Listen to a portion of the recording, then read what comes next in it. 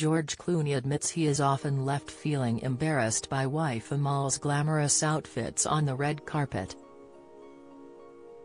The Hollywood actor should probably up his style game after sharing that he has gotten used to being overshadowed.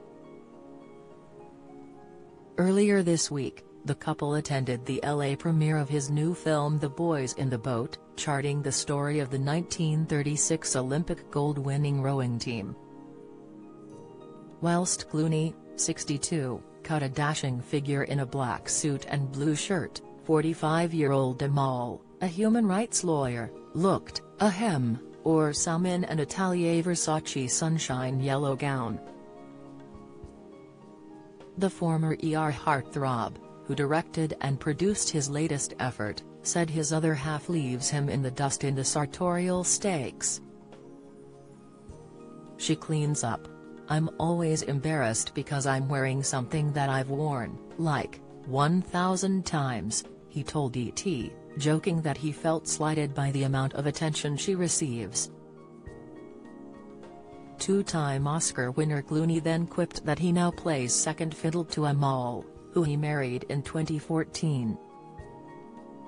He added, "My entire career has been reduced to A+1 now.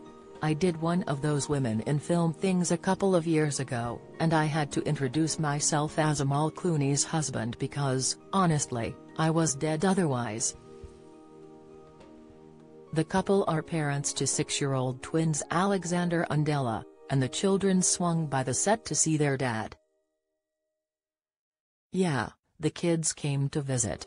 They think that all I do is play in the water. I did a movie a couple of years ago called The Midnight Sky," he recalled. "I had to shoot stuff in a tank, and they came to visit, and I'm in clothes but in a tank. So, whenever I go to work, they think I'm swimming." Earlier this year, Clooney briefly reprised his role as the Caped Crusader, after suiting up in 1997's Batman and Robin, in superhero spin-off The Flash, starring Ezra Miller. "There was such a clamor for me to come back. They were like, 'Can we do it without the rubber nipples?' I was like, well, it's not really my Batman, is it?"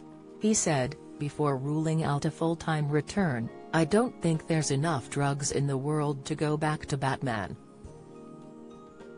It was fun to do because it was a bit. It was supposed to be funny,